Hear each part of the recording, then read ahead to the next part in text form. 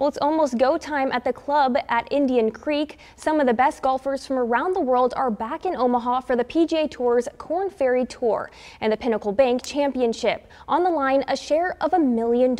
This stop is one which the players respect.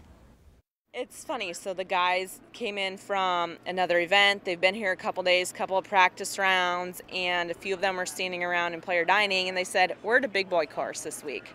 Like, it's competitive, the rough is out here, they don't realize it's a public golf course, so it's time. Brabeck says they're expecting even larger this year because there are 7 players from Nebraska in the field. Round 1 begins in the morning a little before 7. For tee times and ticket information, visit the pinnaclebankchampionship.com.